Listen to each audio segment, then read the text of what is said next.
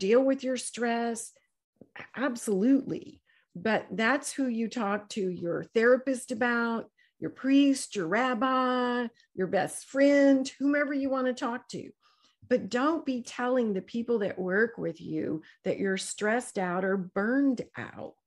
These are the people that determine whether you get the next great assignment. I hope you don't work in the kind of organization where they look at somebody and go, that person is really stressed out.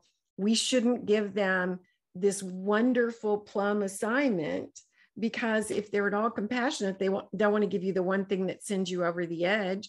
Nobody assigns new and exciting projects to somebody who says they're burned out, because they want your best thinking.